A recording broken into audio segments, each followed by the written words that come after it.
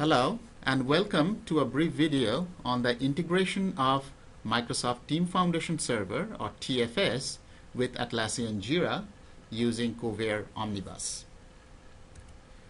The demonstration flow we'll be using today starts from Visual Studio Team Foundation Server. Say a product management creates a new requirement in Team Foundation Server.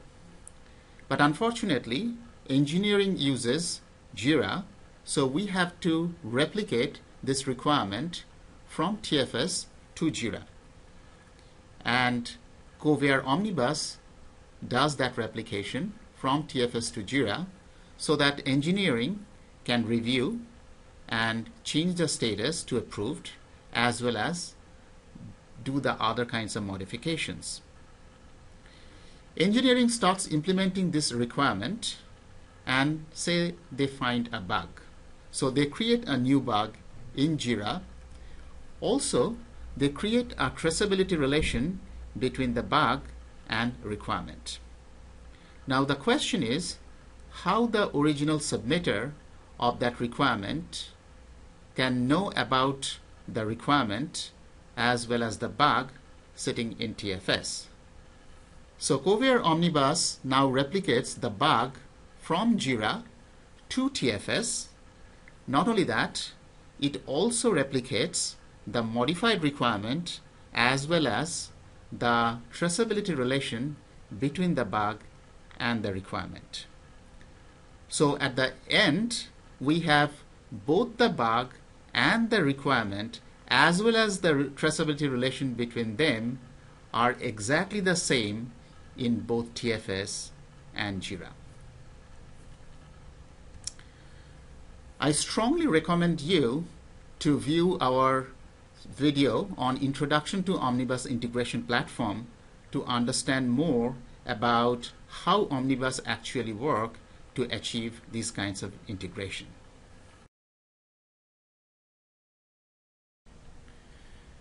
Okay, now we have TFS on my left-hand side and JIRA on my right-hand side.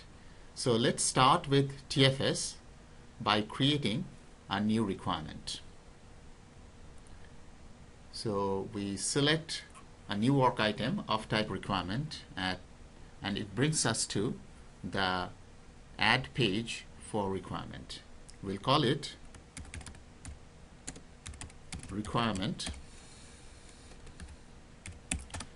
from TFS, and we'll copy this one as description. Also, let's assign it to the administrator. Also leave the other default values here, including the severity critical. Now let me save this one. Let's check it in our requirements list. So here is our requirement from TFS. Now let's go to JIRA and check whether our requirement is replicated there.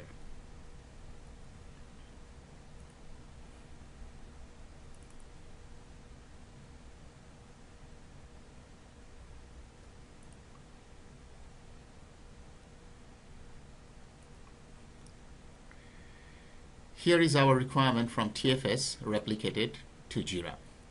So as mentioned in our demonstration flow, here in JIRA we will first modify this requirement.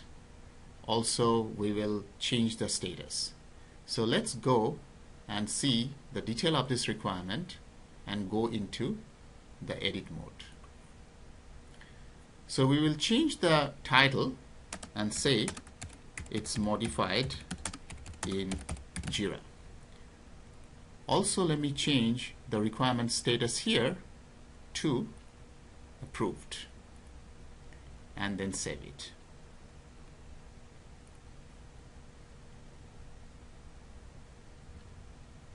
So now it shows my modified title as well as the requirement status approved here.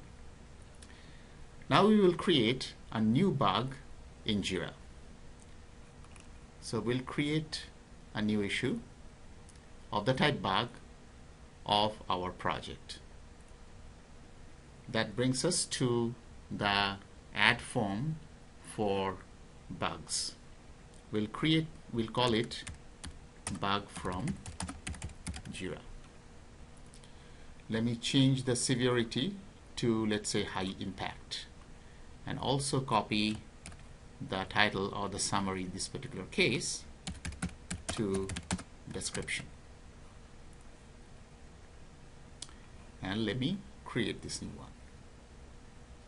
So here is my new bug from JIRA. And what I'll do, I'll also create a traceability link between this bug and our requirement. So let me go to this more action and link.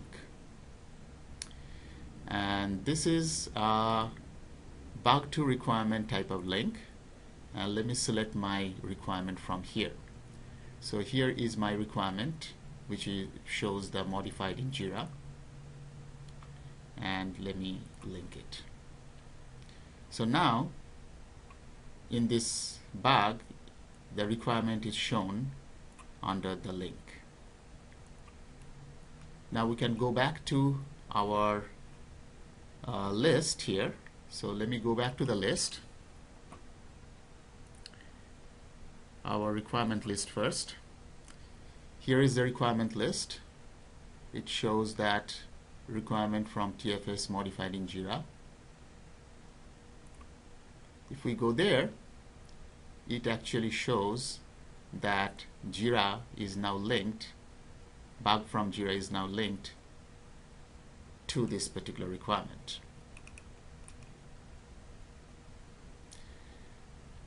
So we are done in JIRA. So what we have done, when we came to JIRA, we found that our requirement is replicated from TFS.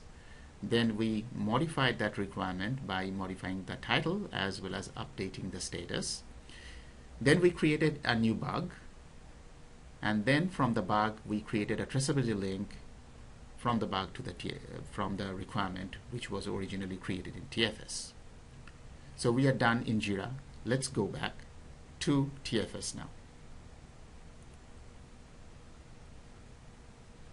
So we are back in TFS. Let me refresh my requirement list and see what is happening there.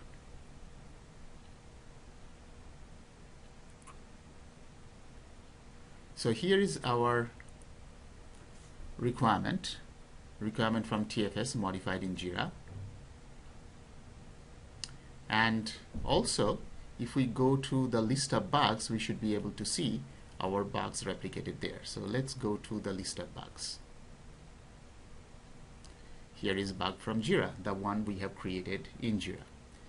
Now if we go to the detail of this bug from JIRA, which is at the bottom of the screen, and scroll it down, here is one tab for all links. If we click on all links, here it shows the requirement from TFS, which is modified in JIRA. The linkage we actually created in JIRA is now shown, the same linkage in TFS.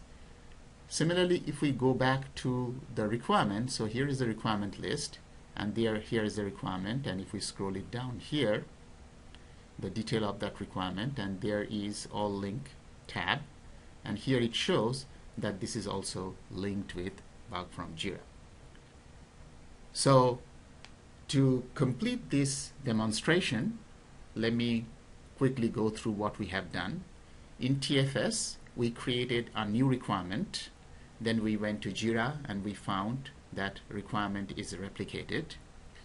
We modified the requirement in JIRA as well as created a new bug in JIRA and created a traceability link between the bug and the requirement.